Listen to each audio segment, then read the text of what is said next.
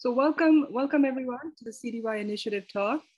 As we know, these are the series of seminars that Columbia DS and Yale have been hosting. Today's talk is by Dr. Jim Hinton. And this is, the title of today's talk is PeVatrons, Detection Techniques and Observations. And this is the first of a set of two talks that we're doing on PeVatrons. The second one by Stefano Gabici will be on March 23rd. And the title of that one is Theory and Technology of PeVatrons. And that's 2 weeks from now on the 23rd of March. But welcome to today's talk by Jim. Jim is currently the director at MPIK, the Max-Planck-Institut of Nuclear Physics in Heidelberg, a role that he has held since 2015. Jim received his PhD from the University of Leeds, and he has held the position of chair at the University of Leicester before coming to Heidelberg. Jim has many years of experience in gamma ray and cosmic ray experiments. He's worked on a series of experiments on cosmic rays, and while he was a postdoc and a research fellow, he was based in the UK as well as in the US. And one of the experiments that he worked on, STACY, the Solar Tower Atmospheric Cherenkov experiment, this was one of the experiments that we collaborated on together. Jim was the project scientist of CTA since 2019 and is currently the spokesperson of SWGO, the Southern Whitefield Gamma Ray Observatory. Jim's work has been recognized by several awards, including the Shakti Dugal Award, the Leverett Prize, and the Wolfson Award. His scientific interests are very broad and they cover many topics in multi-messenger astronomy, astroparticle physics, galactic sources, gamma ray binaries, PeVatrons, and many other topics. So let's welcome Jim, and thank you very much for giving us this talk. It's up to you if you want to receive questions during the talk. I think what we've been doing is about 50 minutes of talk, followed by 15 minutes of questions on your talk.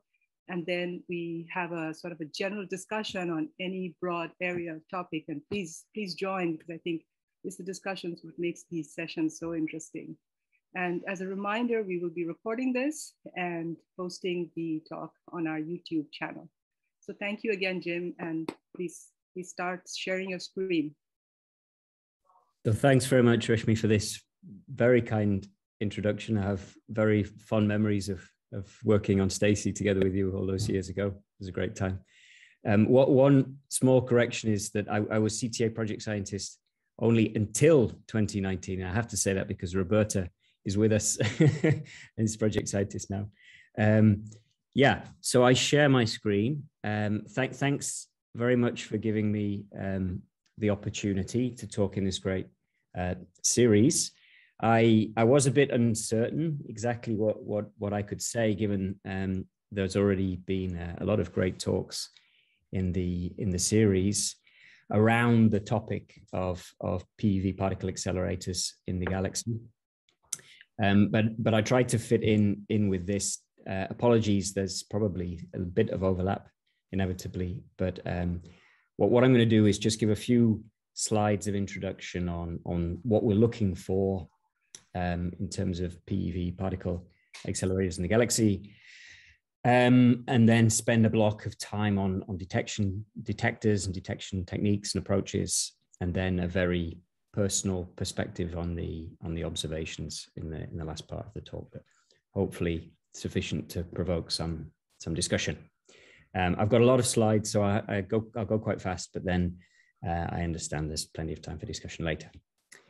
Okay, so deeply familiar to most of the people on the Zoom probably is the idea that with strong interactions of PeV protons and nuclei, we produce pions and other mesons, and in their decay we have then neutrino and gamma ray production.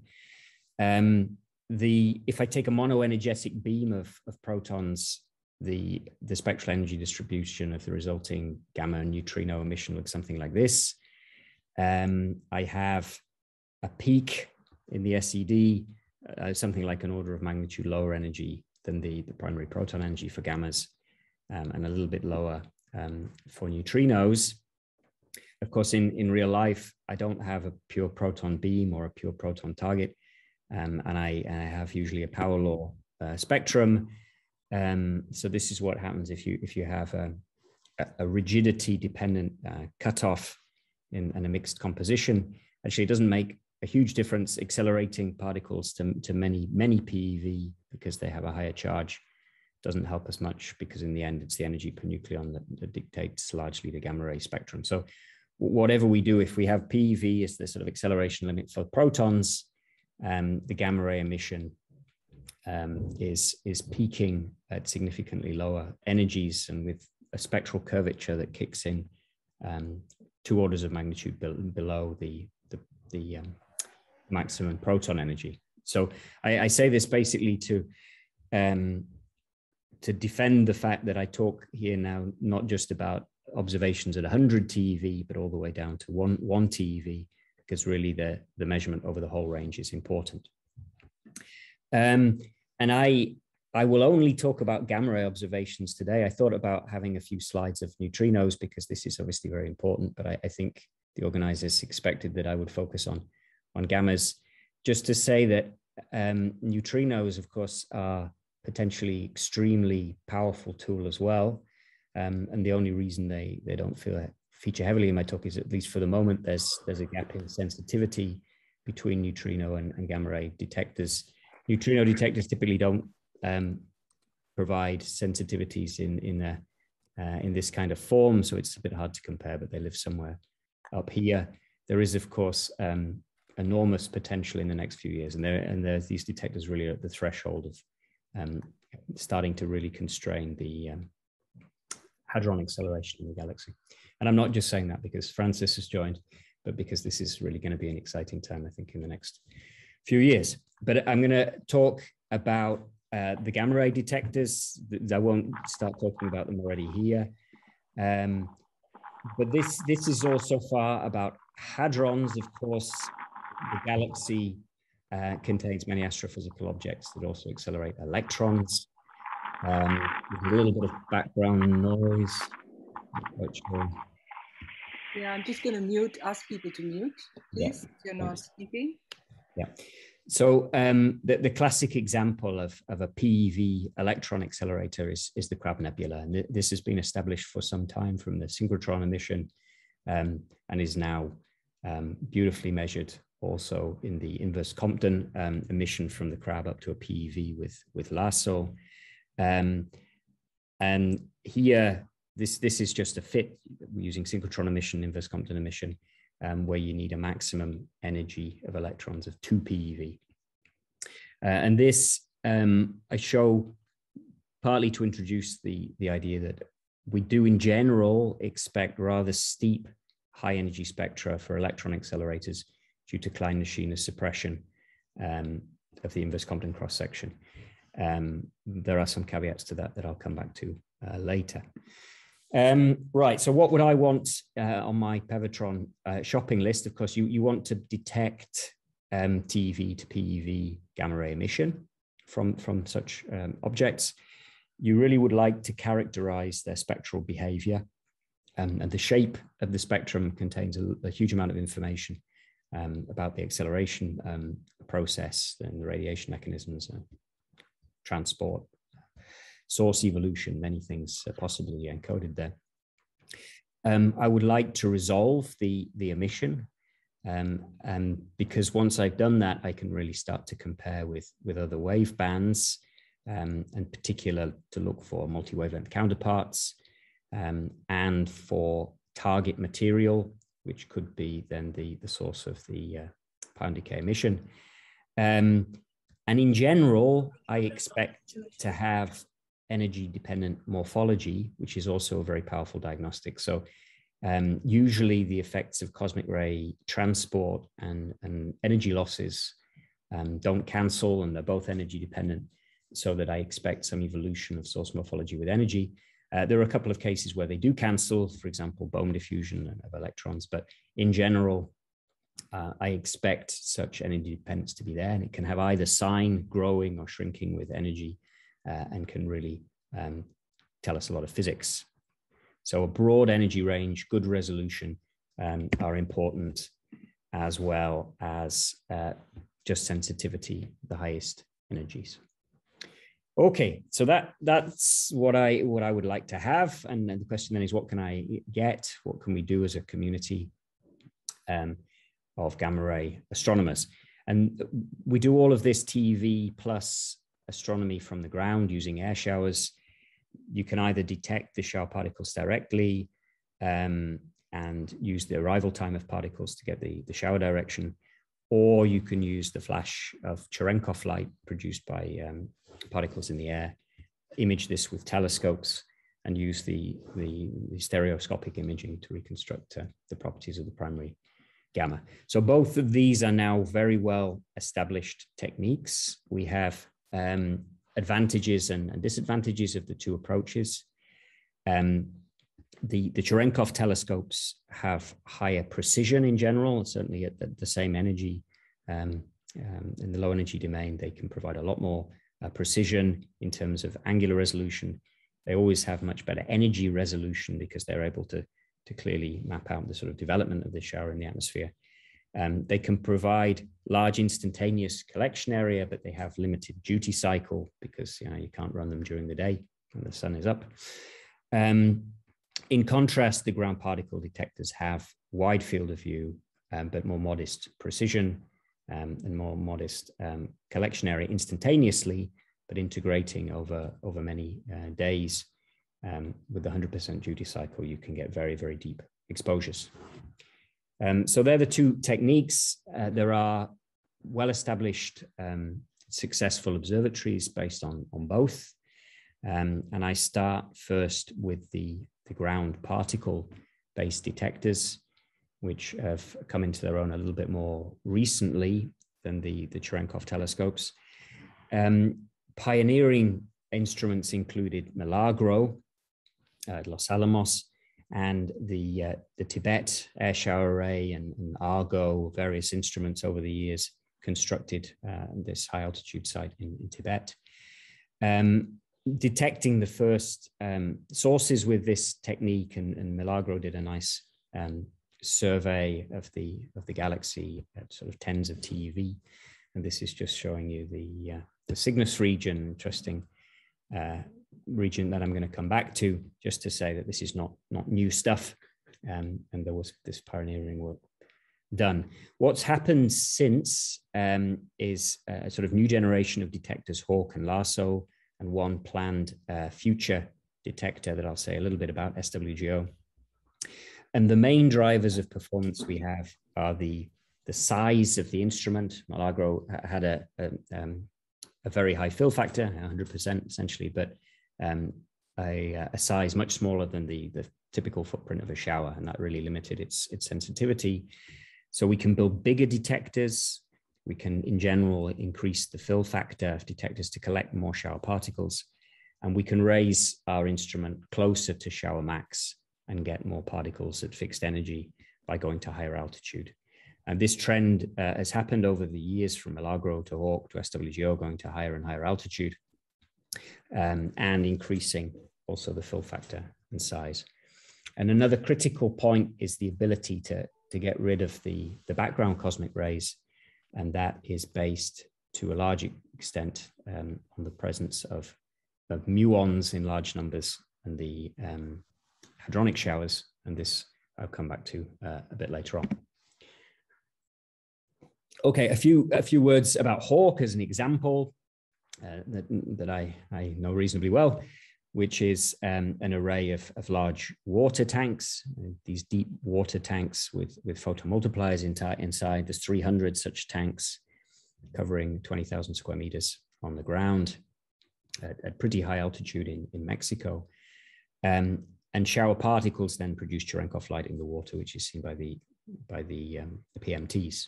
So this thing's been running now 7 years. There was an outrigger upgrade, surrounding detectors made in 2018, which I'll show very briefly later. And then if you have a detector like this, there's no moving parts. All you do is sit there and look up. You see showers arriving from across the sky, and then you wait for the Earth to rotate. and via the rotation of the Earth, you map out the sky.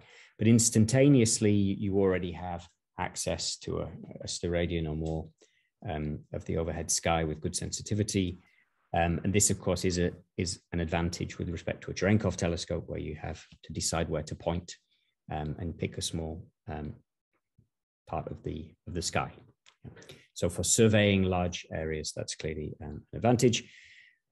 Then you need to for galactic sources, at least, typically we need to integrate for long time periods over many transits of the source, and we need to do the best we can with background rejection. And in the end, you can make a gamma ray map.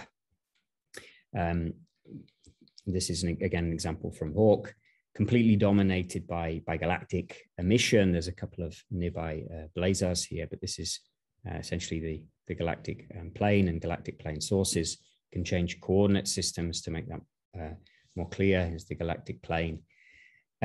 Obvious now is a really big hole, which I will come back to later, which we need to fill. And this was more or less where we stood a couple of years ago with HAWK as the primary wide field instrument working in the Northern Hemisphere. Then came LASO, and the really exciting thing about LASO is the performance at the very highest energies. So there was this paper last year with 12 sources significant at energies above 100 TeV and with emission up to a PeV for the first time in gamma ray astronomy. So that's obviously very exciting. I'm going to talk a bit about these sources later. But firstly, I wanted to say a few words about LASO. It's really an amazing instrument. The effort of construction was phenomenal. It's really beautifully done. There are two components to it. There is a water Cherenkov detector, which is based on pools of water. And this is a few times bigger than HAWK, the central detector of HAWK already.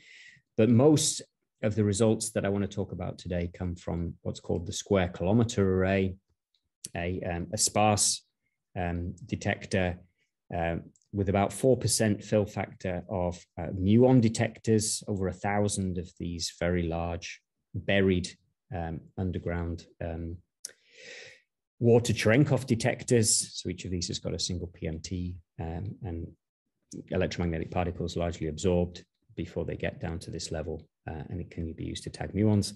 On the surface are 5,000 of these scintillator detectors, which are these little green boxes that you see with smaller fill factor, detecting the electromagnetic part of the showers at high energies. So just to show you how well this works, this is an example from the publication of LASO on the Crab Nebula.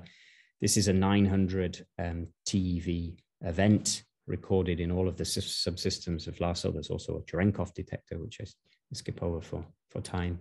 Seen here in the water, one of the 4 final water pond detectors, and here at that time, about a quarter of the square kilometer array was running. You see here the intensity measured in the scintillator detectors, and you can clearly see the core of the shower here.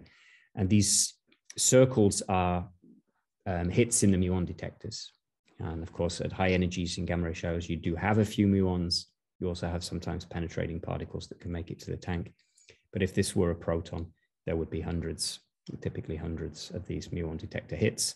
So you can see that this is a muon poor shower. And this is the basis of the hadron rejection. Just for sort of size comparison, this is HAWK and its outrigger upraid in comparison. So you see that this is dwarfed by LASO, but still on a size which is significant in terms of collecting over the many years of HAWK operation. A nice exposure on high energy sources. Okay, so the basis, as I've said, of the background rejection in the square kilometer array of LASO is muon counting. And I just wanted to comment on how well it works. This is reconstructed energy on the x-axis, and on the y-axis is the ratio of the muon number the electron number. And so there's a sort of special category for no muons at all. And you see gamma rays typically produce no muons until you get up to PeV energies, and then they always produce a few. But you can make a cut in this parameter then that rejects what every proton except for one in 10,000 or less. And this, I then myself, just to understand it compared to what you have if I simply, you know, I run Corsica showers and I count muons, and this is basically as good as it could possibly be. There's having a bigger fill factor of muon detectors in LASO, or you know, somehow better muon counters wouldn't improve the performance, because it's already basically at the limit of what we have from showers. Right. So I want then to spend a few minutes talking about a project which is dear to my heart. I mentioned the hole in the sky in the southern hemisphere. We want to fill that using the Southern Wide Field Gamma Ray Observatory, SWGO, constructed in the south to complement the northern hemisphere sensitivity of Hawk and LASO.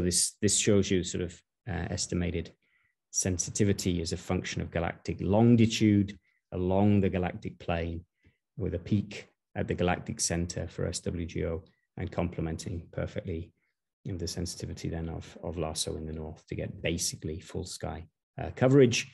And of course, there's a lot going on in the inner galaxy, galactic center, and the Fermi bubbles, which we want to target. And I get towards more of that later.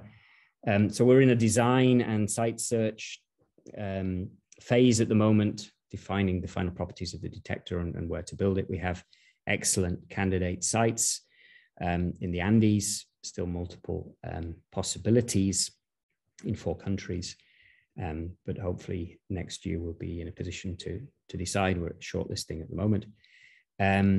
You may notice one of these is a lake, which is not the most obvious solution perhaps, but we are exploring 3 different options for the basic detector unit technology for SWGO, one of which is to put the detector units directly into a natural lake, or tanks in a hawk kind of style, or a pond, something like LASO.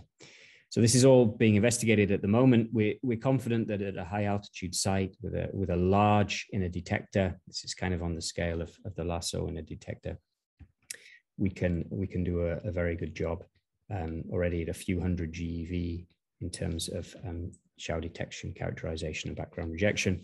In our reference design, we have units that look like this. They have 2 layers, with the bottom layer intended to be used for muon counting, which is, if you've seen, is successfully exploited already in LASO very well. All right, so we're on our way. We have some choices to make. We want to push towards an engineering array on site, which might be possible already in 2024, 2025.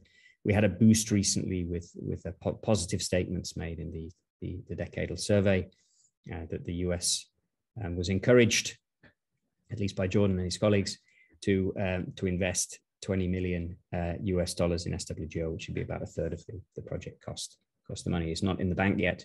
We have a lot of work to do to secure the funding for SWGO, but we're on our way.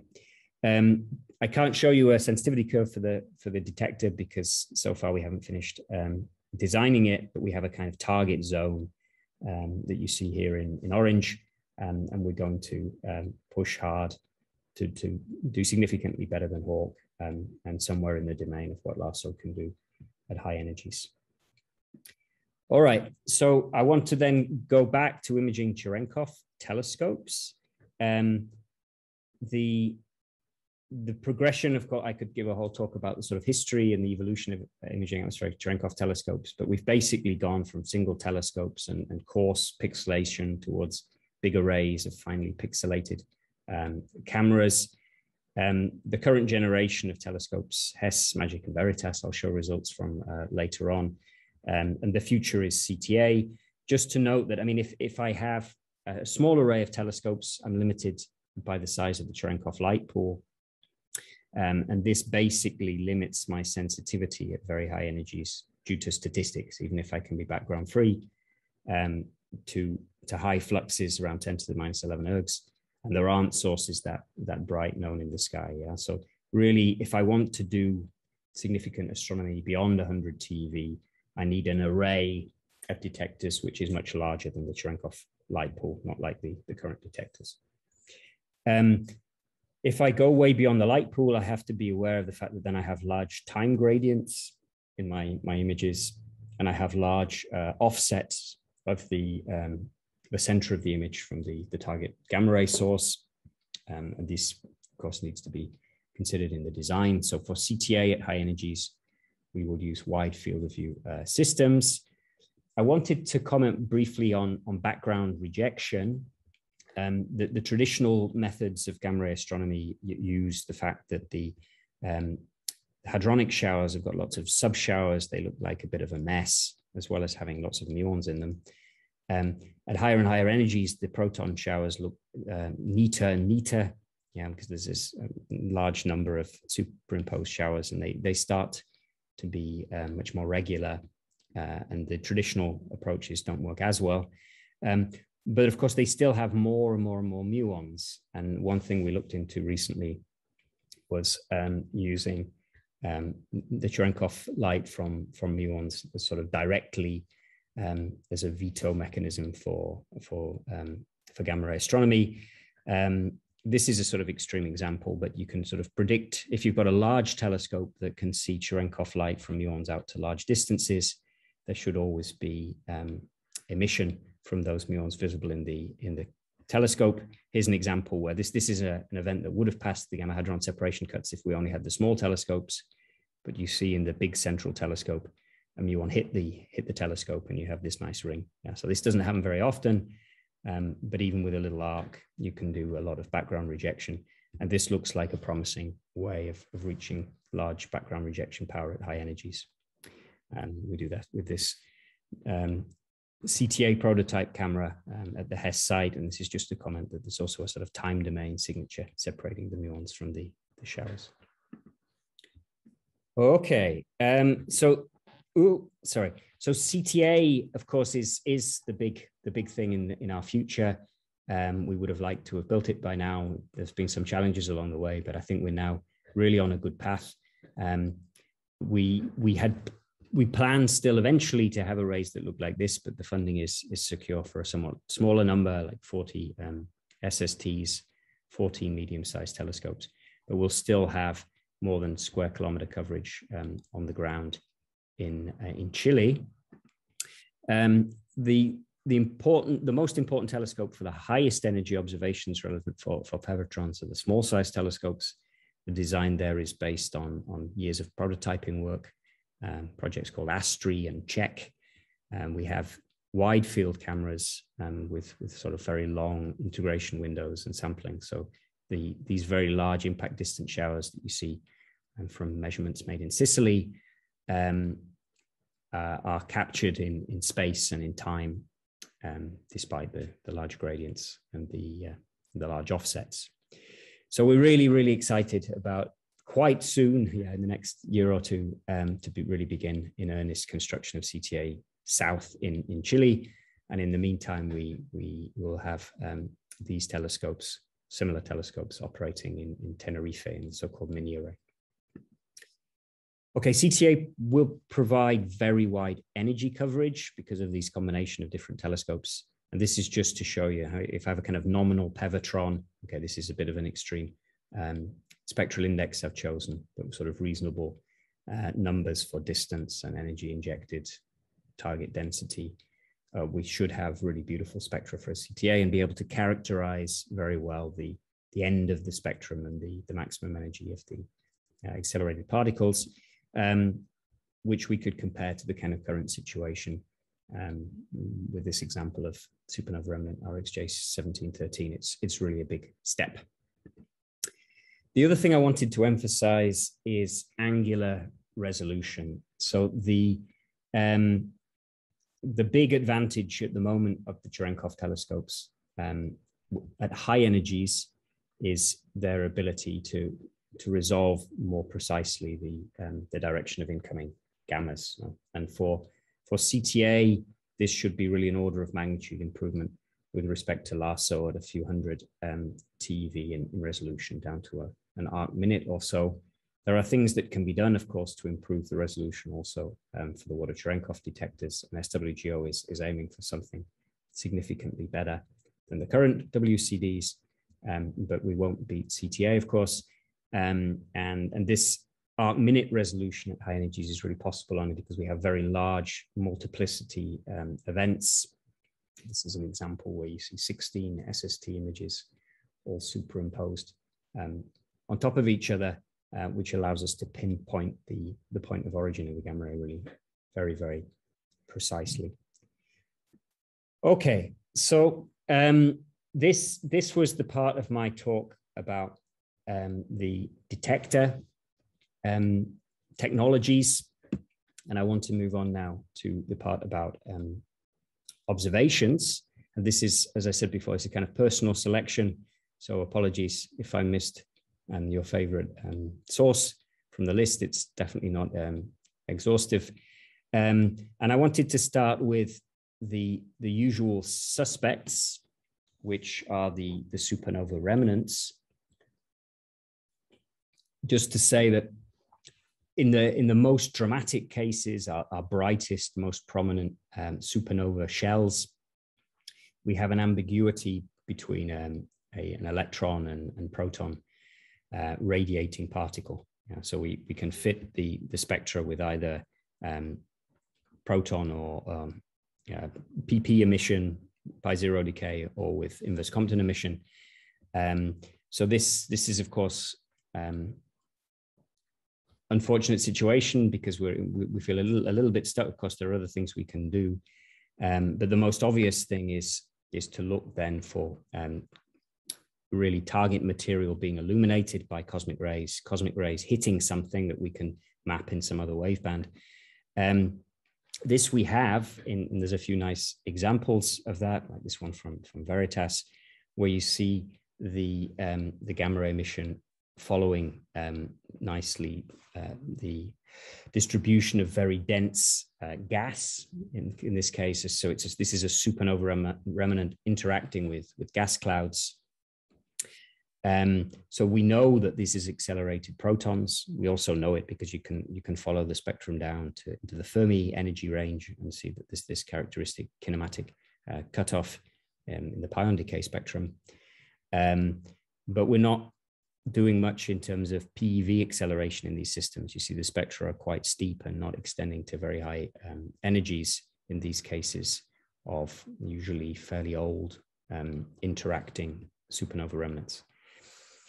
So you could argue, well, if we want to find PeV particle accelerators, we have to look at much younger systems. And one of the youngest systems we have in the galaxy is Cas-A. So this is a 300-year-old supernova explosion with a fast shock. So should, in principle, be a good candidate for particle acceleration to very high energies.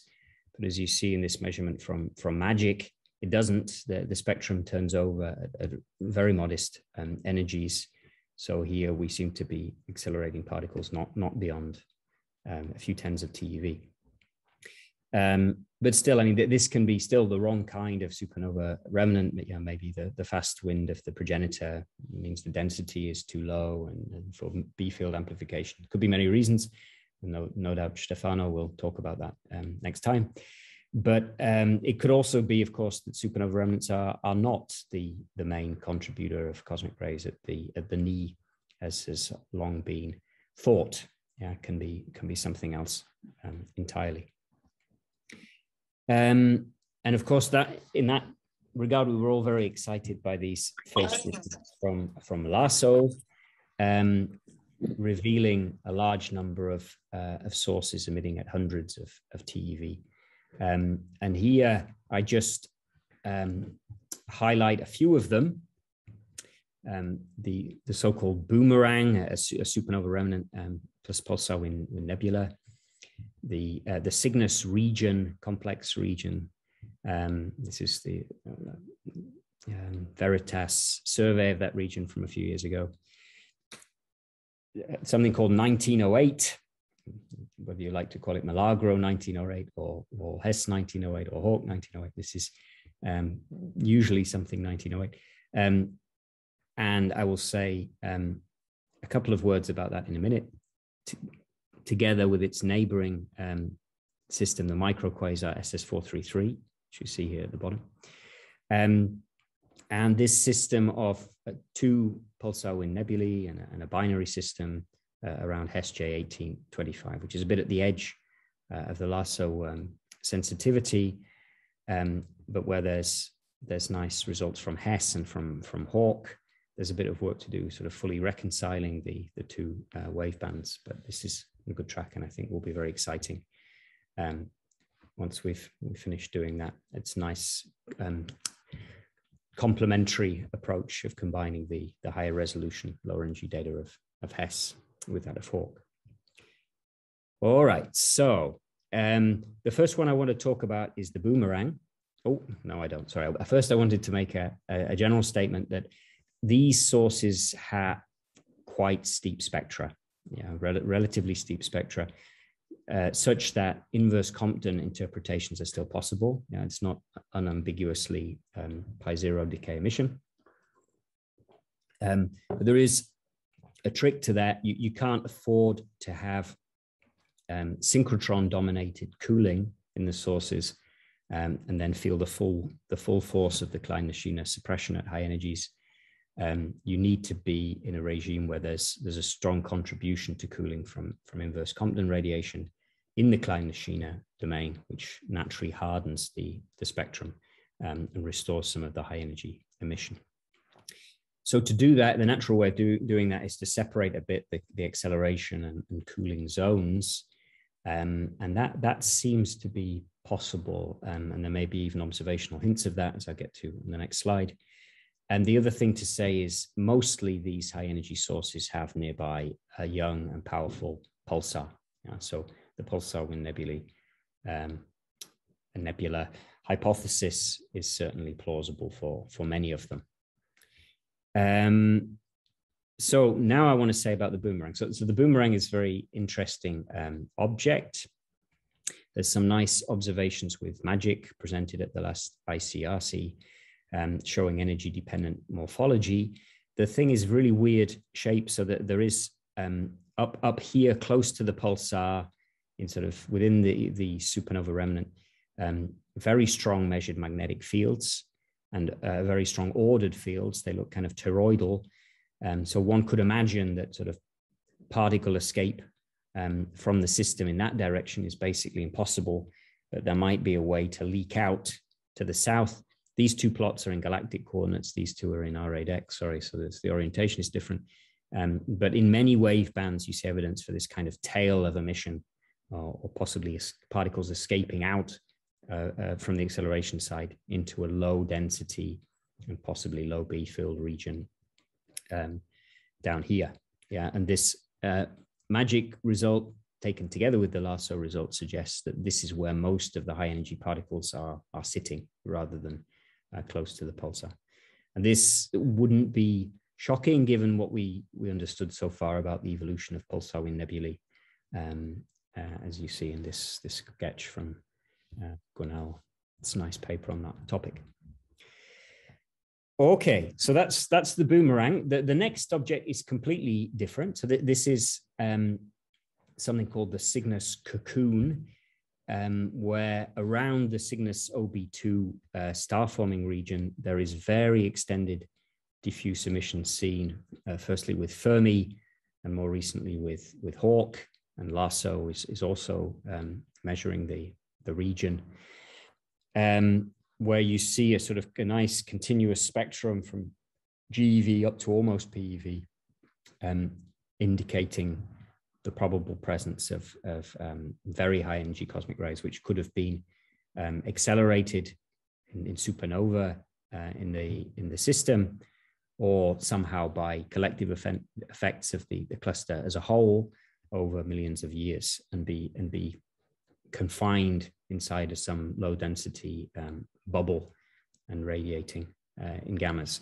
So this is one of the three systems that prompted this nice work by Felix and colleagues a few years back to suggest that the massive stellar clusters in general might be major sources of galactic cosmic rays. I'm going to talk about all three of these systems. So the main point here is there's a large amount of energy available, kinetic energy in winds, as well as supernova explosions that have happened in all these systems, available for cosmic ray acceleration. I won't mention why there are, I won't get into the theory because Stefan will do that next time, and he's better qualified to do that. But just mention that there is this possibility. Now, I want now to switch hemispheres so I can talk about the other objects. And this is just to emphasize that this really is an asymmetric situation at the moment, because I have in the north, LASO and HAWK and Veritas and MAGIC. And all of these results I've just shown you are possible. In the south, we just have HESS. So we have the survey of the galactic plane with HESS covering the inner part of the galaxy. And so I show you now basically HESS results. But as I've already said, we really need a wide field instrument in the south to complement HESS and CTA very soon. Yeah.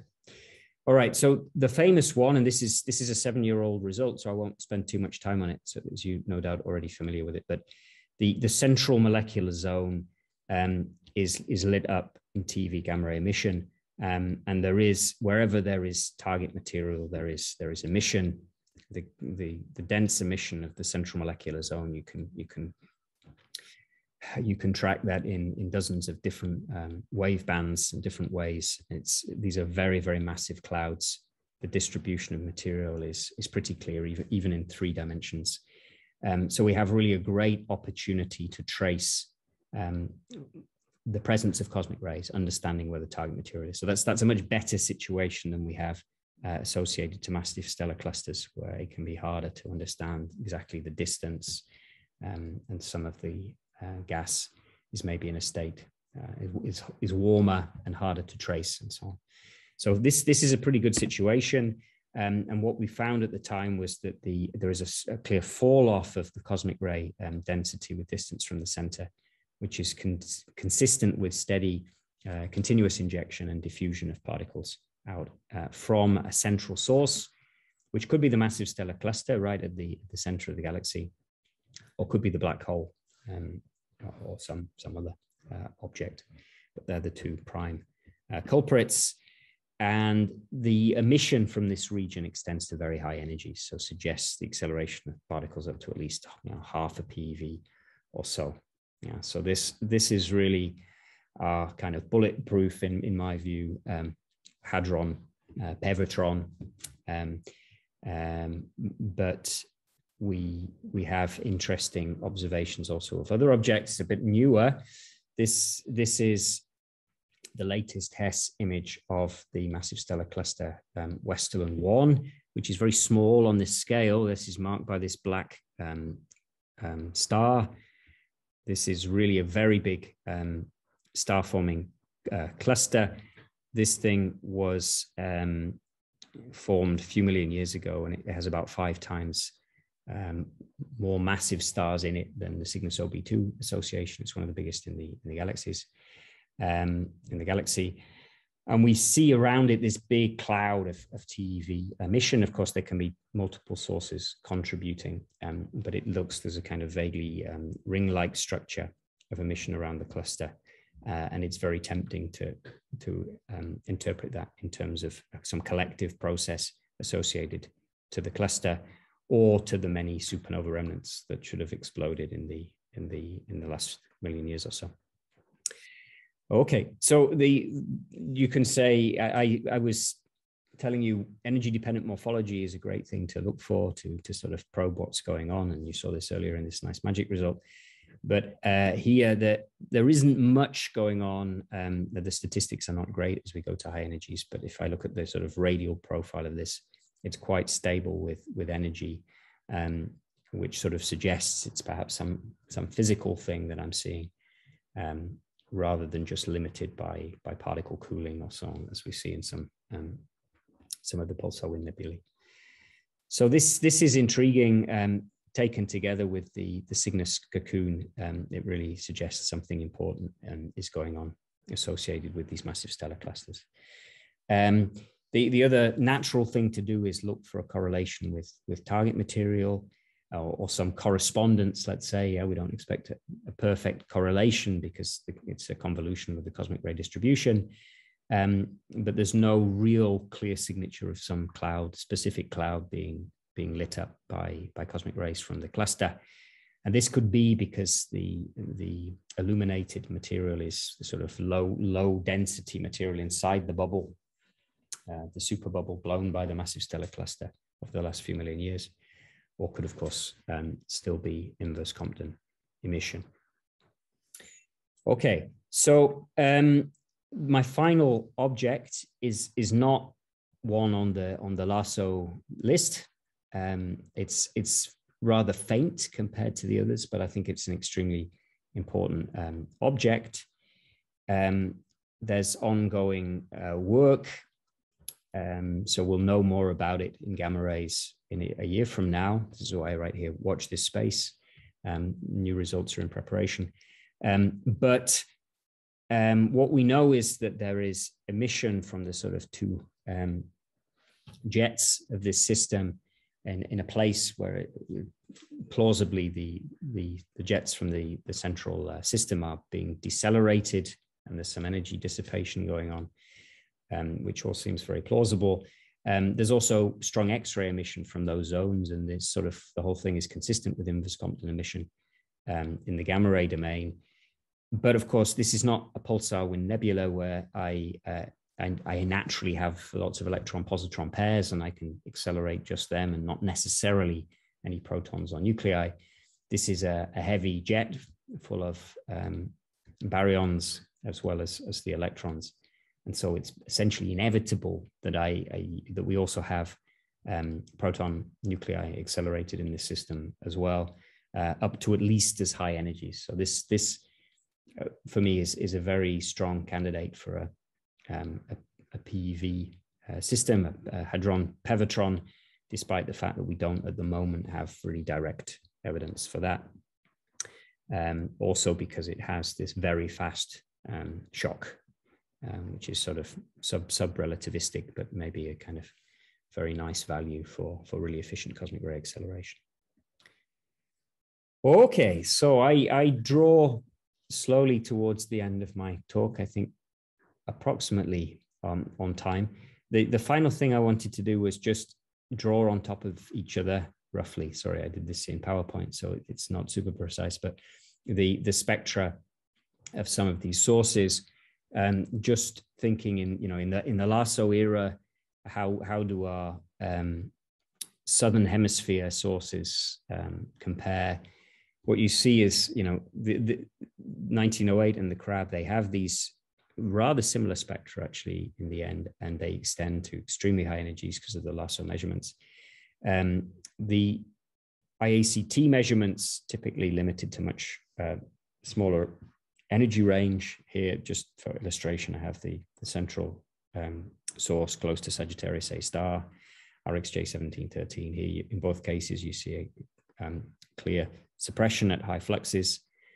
Here is Westerlin 1 that I was just talking about, where the thing seems to continue at least a little bit further, and the central molecular zone as well. But you see how great it would be to have LASO-like sensitivity also to be able to extend the spectra of Westerlin 1 in the central molecular zone.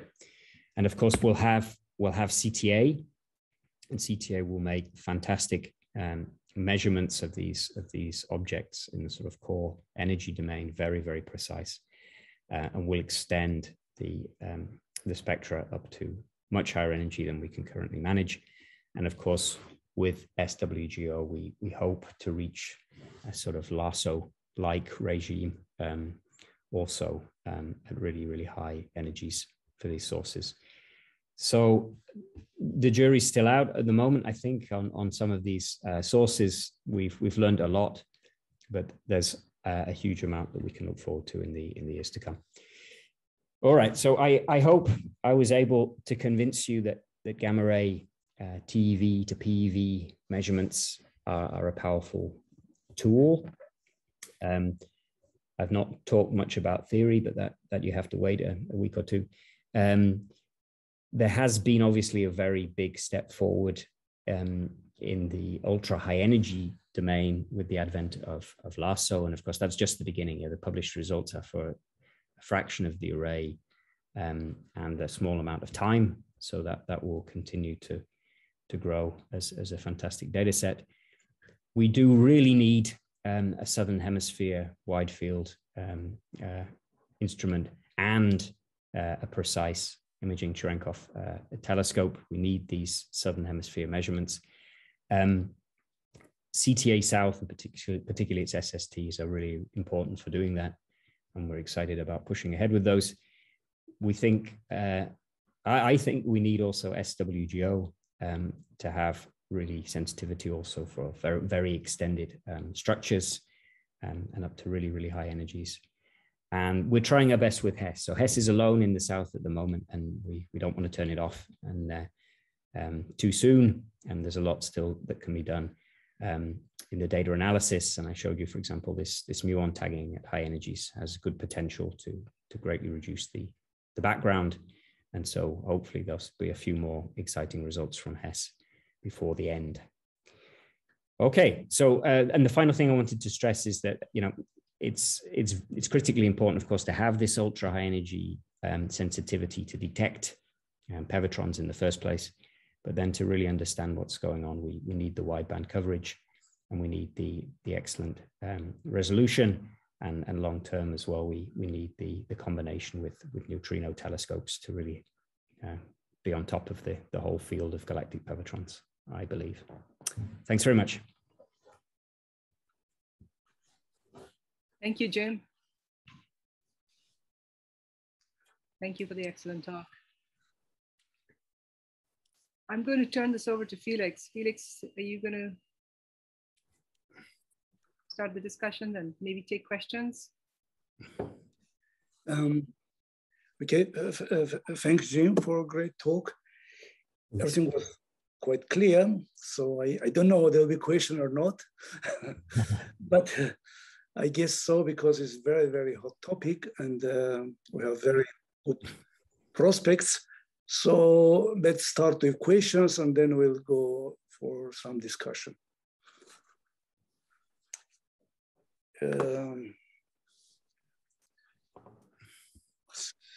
So maybe just see that.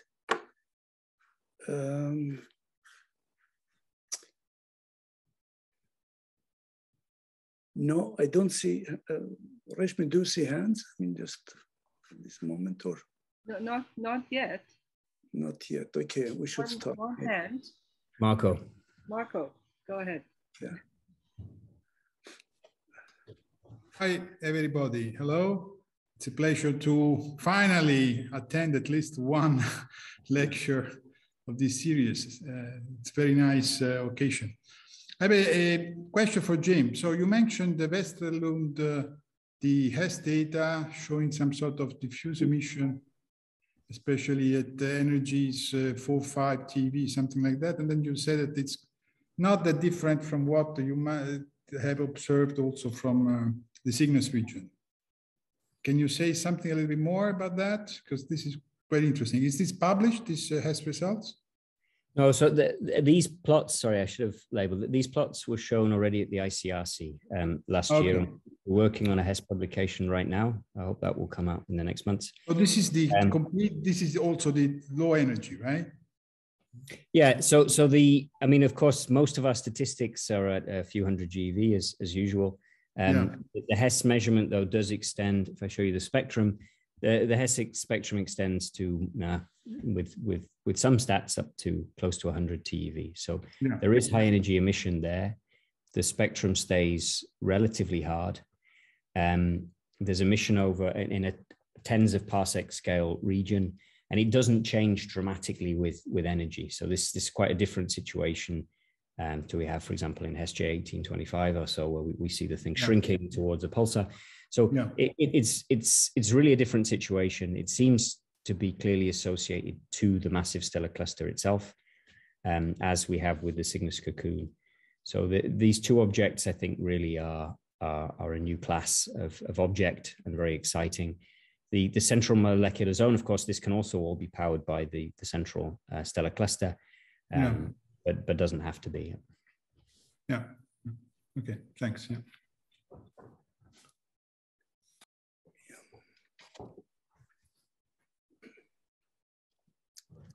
Maybe I ask a question and then others will follow. Jim, do you have some priority list for the CTA and for Southern Hemisphere for this kind of objects, which can do, like CTA can do much better than HESS? Or you need really, I'm talking about the PeVatron complex, not in general, of course, there's no doubt about that. And do you need, I mean, what you said, and that is true, most important probably for PeVatrons, small telescope array. And at the same time, SWGO will be there. Nevertheless, so both will happen. I mean, certainly has. Do you think, nevertheless, that would be good to have something like kilometer array, like in Lhasa? Because probably, I mean, before I didn't ask this question because who knows what will be in the PV region, but now we see where so many sources. So do you think that it would be wise to work in that direction? Right, so there were sort of two parts to that question, and maybe just to say first, I mean, in terms of kind of target priorities for CTA, the first thing I would do is point all of the telescopes at the Galactic Center for a long time and really understand that region before doing anything else. And then the nice thing is the wide field of view of those systems. So you know you can do a lot in one pointing already, with a focus on a couple of regions in the galaxy. There could be a lot of great early science. In terms of getting square kilometer coverage, so in SWGO we're still trying to work out what we can do in terms of an outer low density array. We had a really nice joint workshop with LASO back in January, and I think there's a lot we can learn from LASO, and I think also our colleagues in LASO are really interested also in realizing something in the Southern Hemisphere on a square kilometer scale. So I'm really hopeful that we'll manage somehow something to get really high statistics also up to PeV in the south. Yeah, and what do you think about HESS? Because you wrote very intriguing line, so HESS is so do you think HESS still will contribute? I mean, HESS certainly will contribute, but I mean, like breakthrough. Could you see? Yeah, I mean, I'm optimistic. Let's say, I mean, we'll always struggle for statistics at high energies in HESS, yeah, because we're not going to have suddenly square kilometer areas, but we can do better with background, I think. So when we talk about very extended objects, I think we may be able to improve the high energy sensitivity by getting rid of more background. But of course, for point light sources, we just run out of statistics, and that's it. But there's a chance, I think, to do a bit better. Yeah. Okay, David. So thank you very much, Jim, for this very nice talk. I actually have a question about the Galactic Center diffuse emission. I think you were showing in slide 58, you were showing the different sources. Yeah. And for the diffuse emission in the central part of the galaxy, you show this power law extended up to almost 100 TeV. But even though it's not optimal, also with northern instruments, one can observe the galactic center at large net angle. And that has an advantage. It has a disadvantage that you lose the low energies, but it has the advantage that you gain sensitivity at the highest energies. And some of the latest measurements with that were done with MAGIC that were published actually 2 years ago, they show a preference for a cutoff at around 20 TeV. So it might well happen that the emission, of course, statistics is an issue, so we'll see how things develop in the future. But it might well happen that the diffuse emission in the galactic center doesn't extend with a pure power law up to very high energy. It might well happen that it has a cutoff. Right. So I showed the Hess spectrum, and you see, statistics above 10 TeV were very limited in the Hess observation. So we have more data now. Apologies for not mentioning the MAGIC result, but you're right. We can do collectively, we can do better with the current instruments than we had in this 2015 publication. So we will know more before CTA. I agree, and indeed, some curvature. Always when we look deep, there's curvature of some kind in the spectra. So I would be almost shocked if this really carries on as a pure power law. But yeah, I'm also very interested to see how much we can do with current data. Yep, thanks.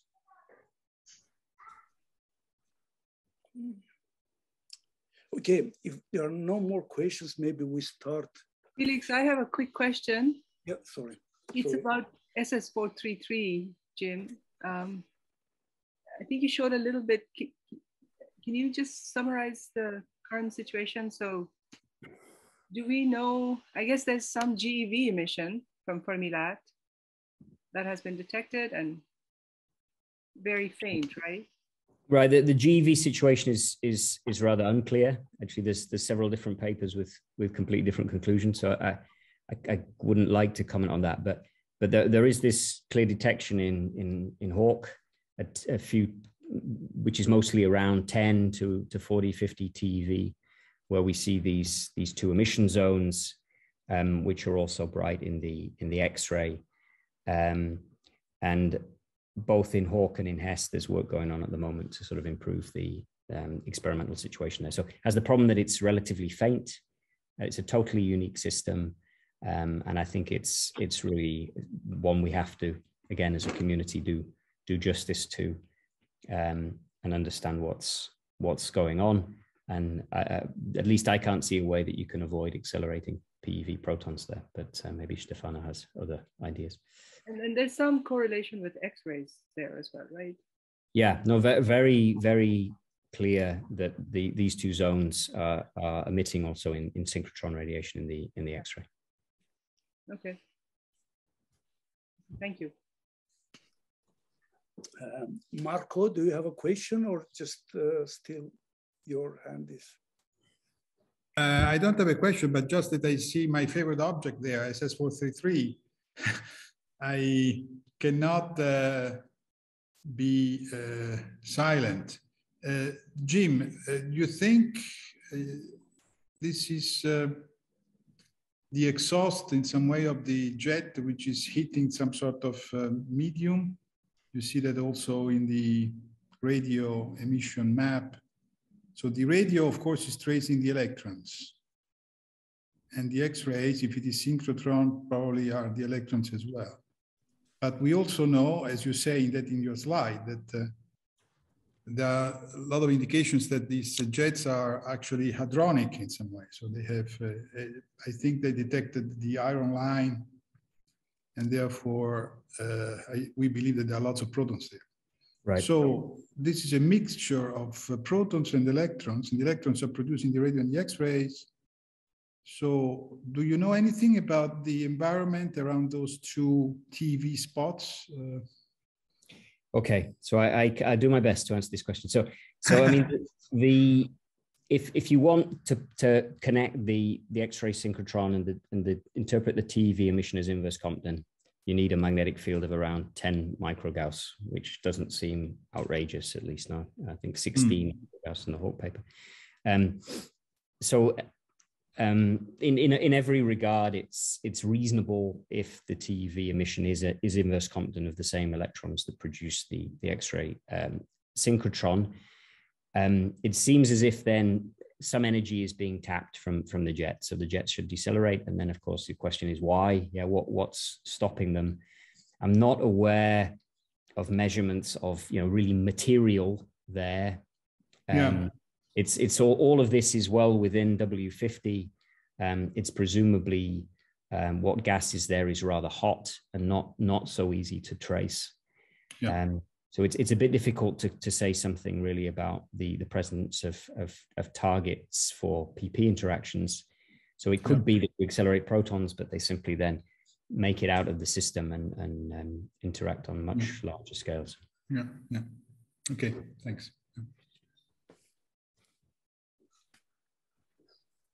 Valentin, please. Yes, thank you, Jim, for this very nice talk.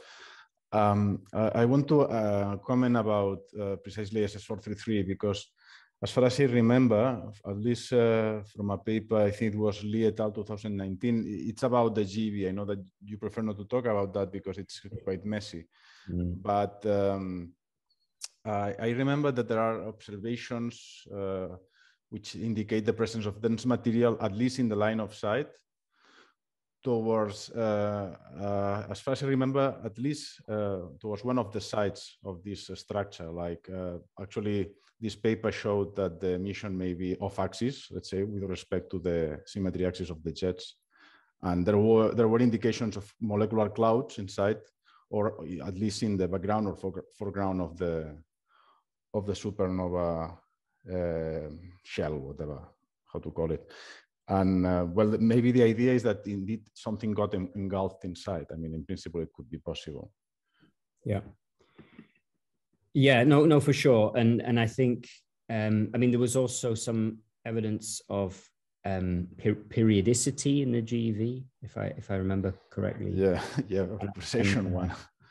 Right, and so which would be, it's hard, of course, on such large scales, but so would be really great to sort of get to the bottom of the GeV and understand what's going on there. But the idea that there's some emission associated with escaping protons is very plausible. Yep. Thank you, Jim. May I continue since we have started discussion about SS433? So LHAASO has a very good sensitivity. But even for LHAASO, source is very weak. That is one so weak that even LHAASO needs some time, but clearly in 1-2 years, and I mean not only WCDA, Cherenkov, but also KM2A should be able to contribute here. But still, angular resolution will be key factor. So it would be very important also for Cherenkov telescopes I think the game will be impossible with Cherenkov telescopes at the end. Of course, the PeVatron is true that LHAASO can do a lot, but still we need a morphology, and the morphology in the very high energy part, above tens of TeV, at least 10 TeV. So in that context, I think it will be very important for LHAASO. Okay, HESS is doing well. I understand you cannot tell much about HESS, but it certainly HESS has a good sensitivity and could come very good outcome, as well as Veritas and at MAGIC. So source is very nicely located. On the other hand, I think we need still better sensitivity than HESS for this object in multi-tens of TeV region. So one could be in the next few years, here maybe ASTRI could contribute a lot because ASTRI will be located. So that was my question. I just wanted to discuss as a discussion. So it's, you mentioned that, and I absolutely agree that Cherenkov telescope are #1 partners for this PeVatron, LHAASO, Hawk type detectors. And not all of them, but which working at highest energy part.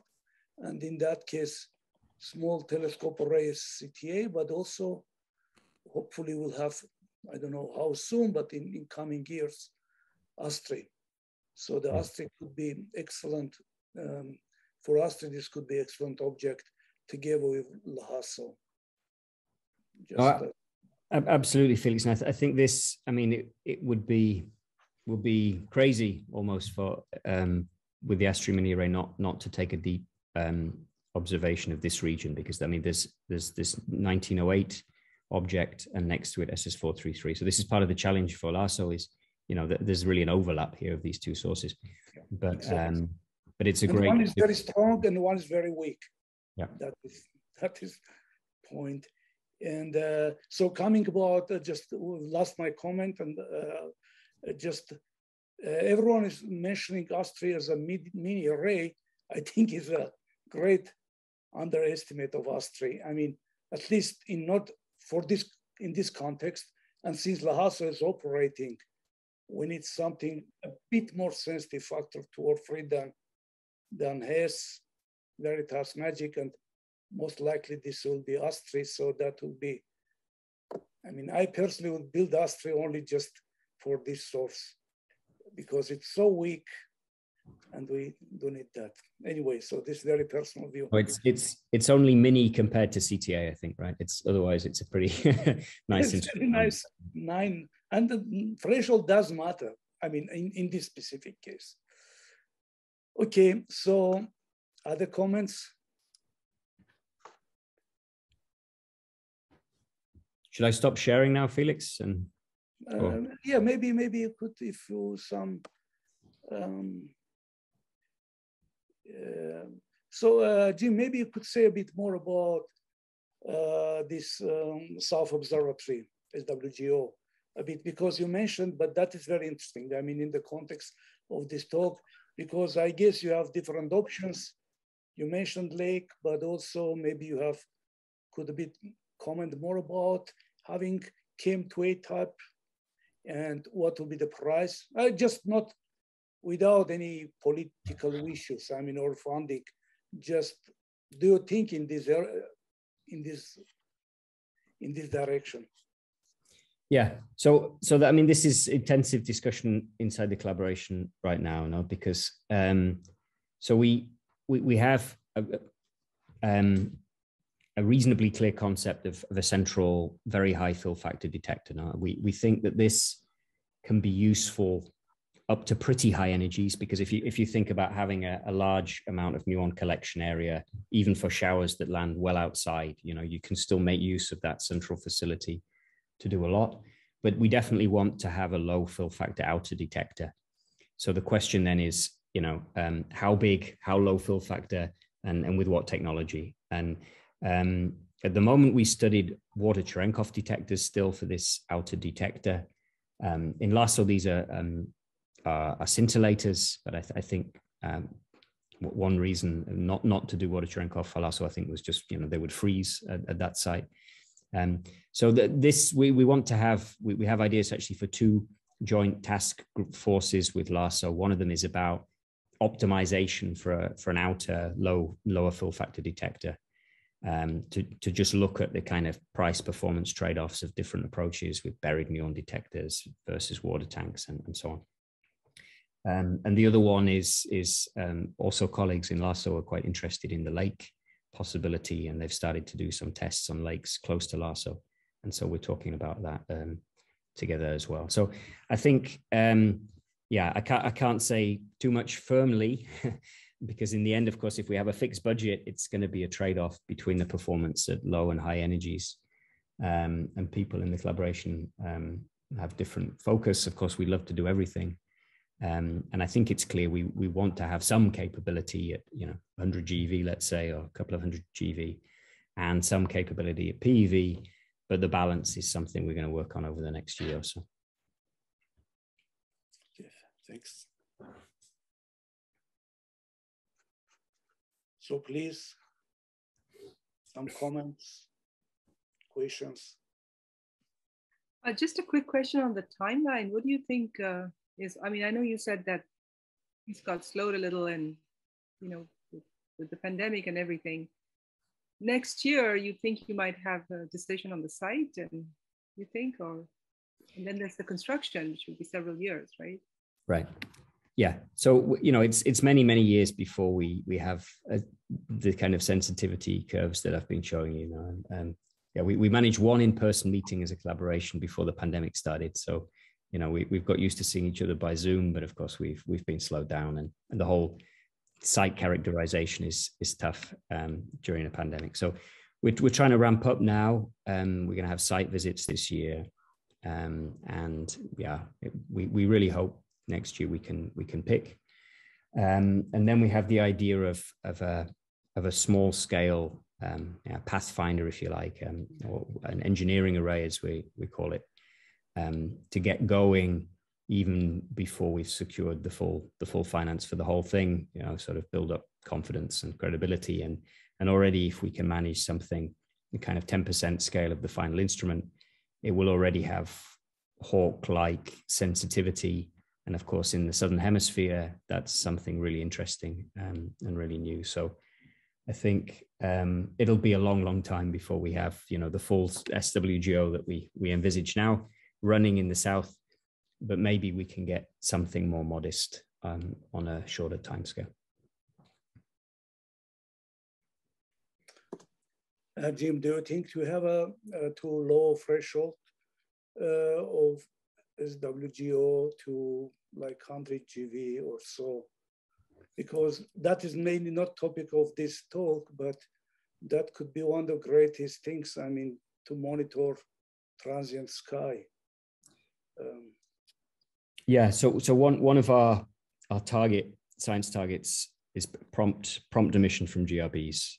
So I mean, the nice thing about the instantaneous large field of view is we can really see T0 for GRBs, and we want to get to the sensitivity level that we can push out to a large enough redshift that we'll have statistics. So our current predictions are at the sort of level of GRB a year or so.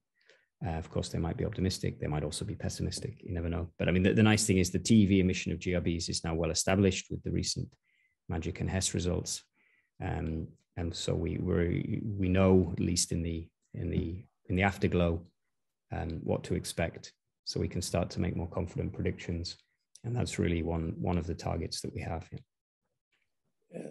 But may I not agree with this pessimistic view about, or I mean, it's over pessimistic one, because never you know what GRBs will bring. I mean, if it's related to the Fermi-Lat detections, I mean, it could be, I mean, pure, not theoretically, I'm speculatively, I mean, just could be even come 100 GeV GRB. I mean, that is a lot of unpredictable things are here.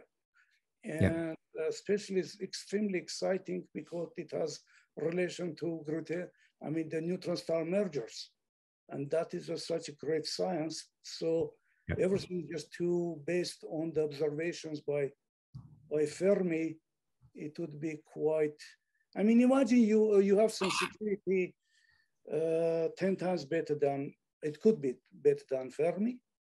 And how you could rely on Fermi. So Fermi maybe missed all GRB events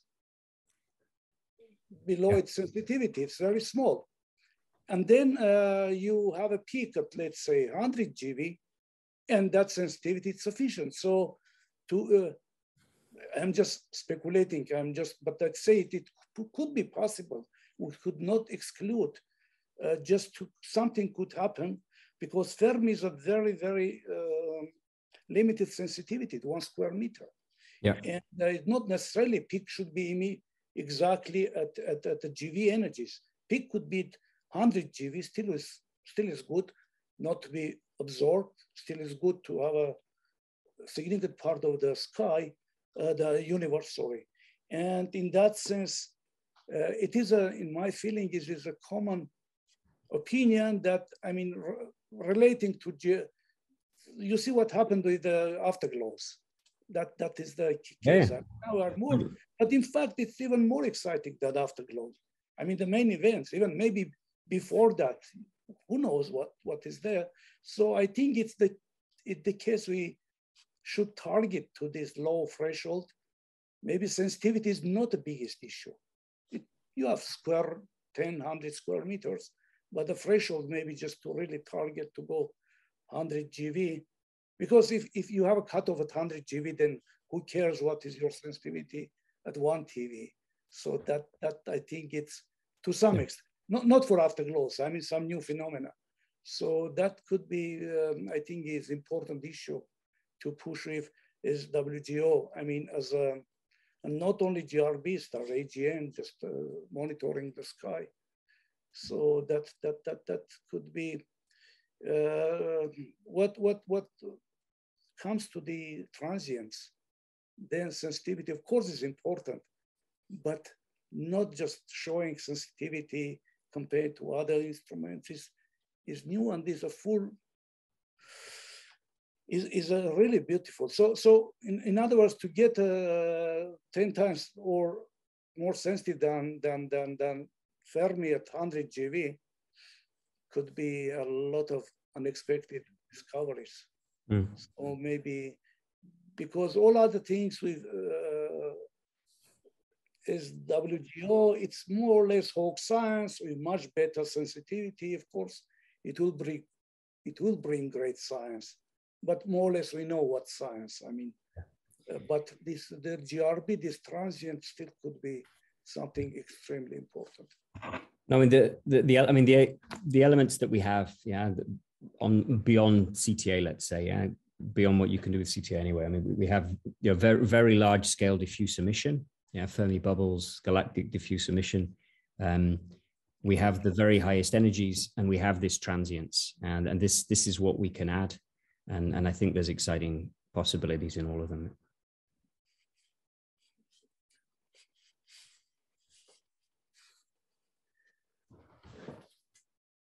Okay, so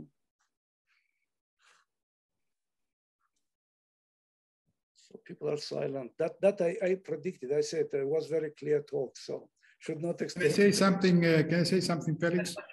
Yes. So I really would like to praise Jim's efforts, because really Jim has been a driving force behind this crazy name SWGO. So the only little problem of this at the moment is the name, which is almost difficult to pronounce. You can fix that. So Jim, not happy with the complications of CTA, now embarked in this very difficult enterprise.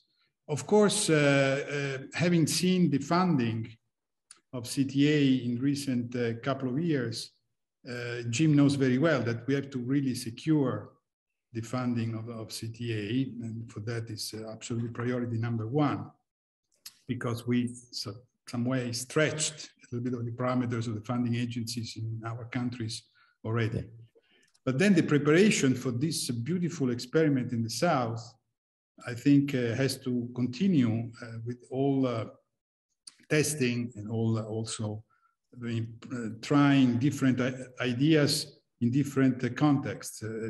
Felix is mentioning the low energy. Of course, it could be also the PV energy range, but the low energy, of course, is extremely rich. The Jim knows that within the collaboration, SWGO collaboration, there are different ideas, different ways. We hope in the next couple of years to really test some of these ideas at the 4,000 or 5,000 meters with new technologies, and see whether we can really try to conquer the 100 GeV range, because I think that would be really fantastic from the astrophysics point of view. So maybe at some point you will give us again another talk about all this, and with some testing done, and that would be really fantastic. And then we will find the money. Then we will find the money. Okay. So okay. Galileo promised you, Marco, right? Since yes, Galileo is behind. So exactly. So Galileo will find the money. I'm glad that this is being recorded, Marco, because if the ENAF president offers me the money, then no. Thank you very much for your two kind words. We will try. We will try. And your support. It's very, very much appreciated, and we try our best. So Reshmi, maybe we should conclude. Yes, I think we are almost out of time. I think this was great. Jim, thank you for an excellent talk. It's very clear.